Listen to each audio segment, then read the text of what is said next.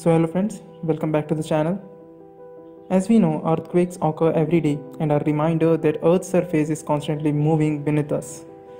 So why not study it with the help of GIS and visualize it more perfectly?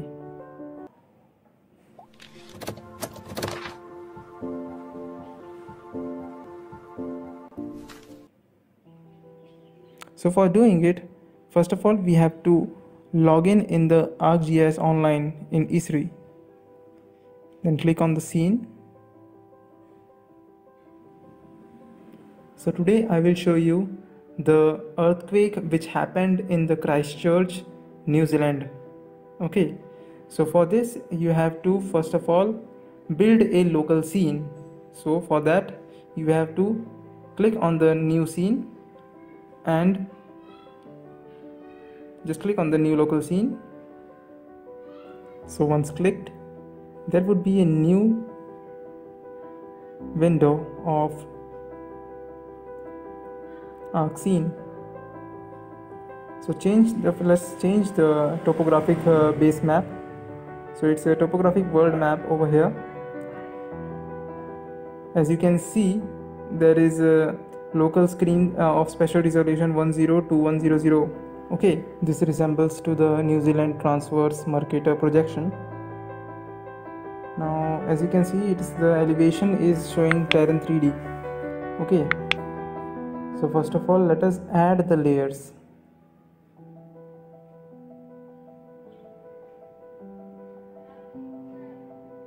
In the My Content section, you have to click on the ArcGIS Online and search for the New Zealand area as I have shown you over here. Just add the layer.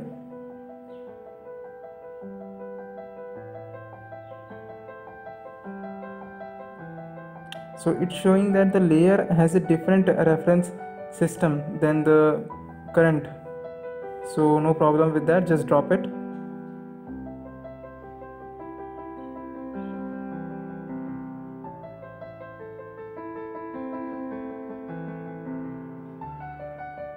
Once it's done, click on the done button.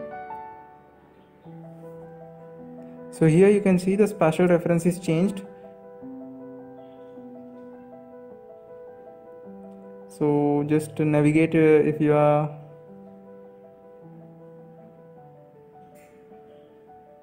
here, you can see there is no elevation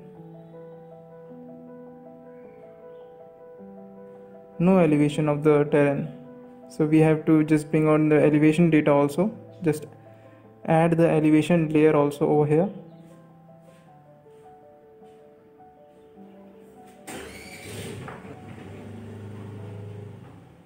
So once again we have to type we have to search the data of the elevation data of the Christchurch region. So like this, Christchurch elevation, and you have to just add it like as you have added the previous one. Once it's done, you can see the ground elevation is set as the Christchurch elevation area, and you can see the elevation over here.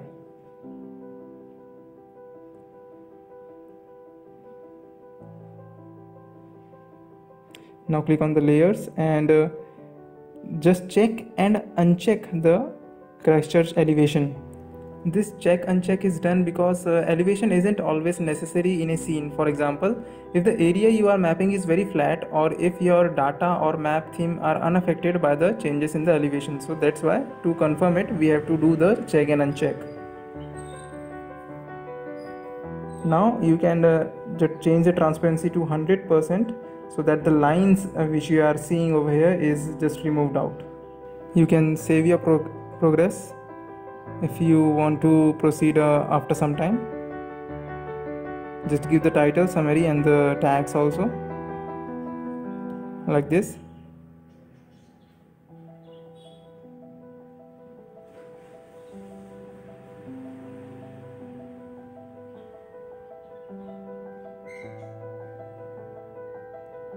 Just click on the save. Okay,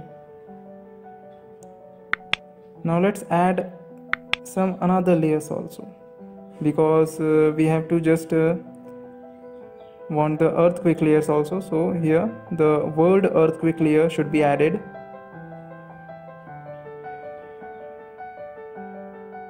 So once it's added, you will be seeing the different earthquakes which have occurred all around the world.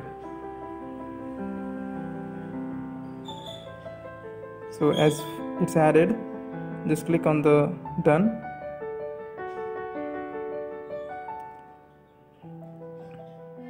And here you can see some points below our layer.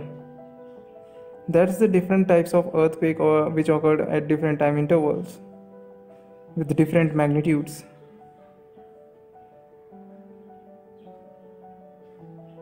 Now let's sort some of the earthquakes.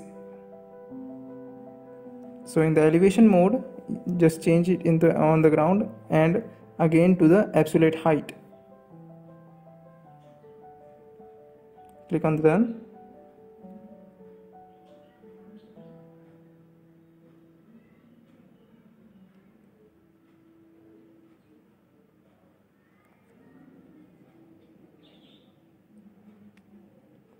Now I want to just map those earthquakes which are within this area.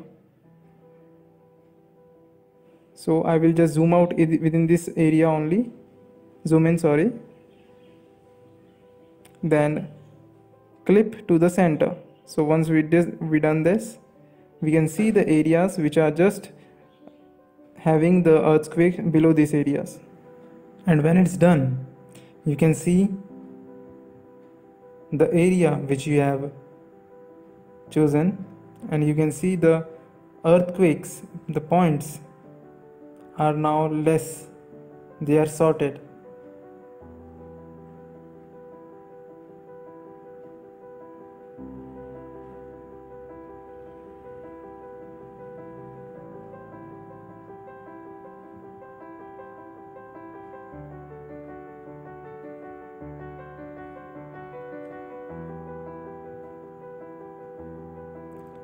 Let's get into layer properties now. World earthquakes.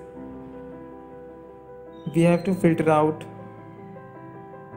the major earthquakes from 4.1 to 9 point and more on.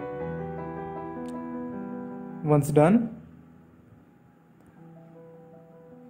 so you can see there would be a much lesser numbers of earthquake points. Let's change the options over here. Select 3D counts and amounts. Check the options. Let the minimum to be 200 and the maximum to be 1000.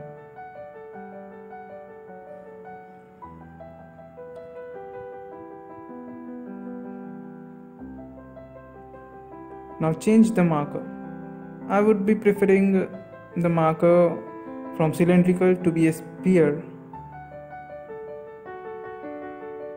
Once done, you can increase or decrease as per your conditions. I am taking it from maximum till 6, the magnitude. Let the labels is on.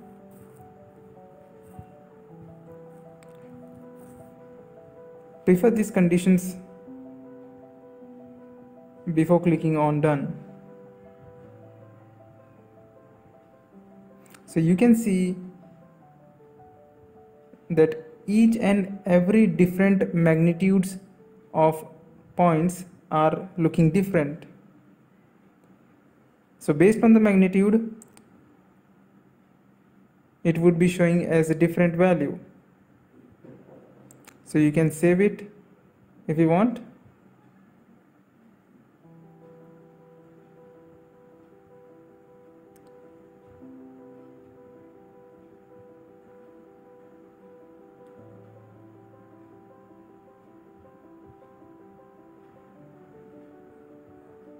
So here you can see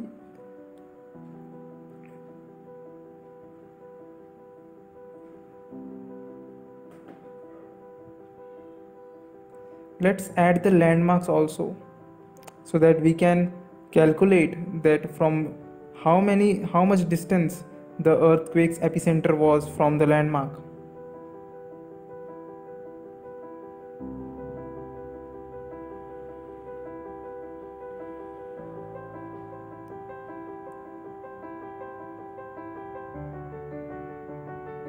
Just activate the labels over here.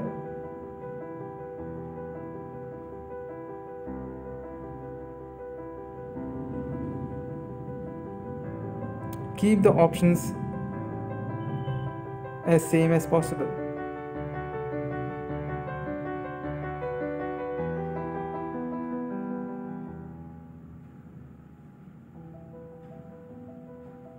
So here you can see the landmarks are added to the map.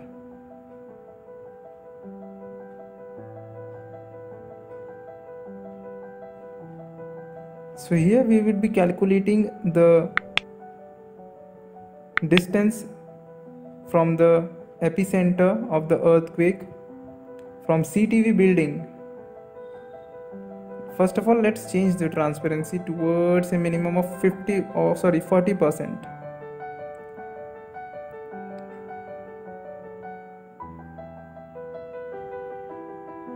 So here from the above of the map, we can see the earthquake's center, and we can get some values of it.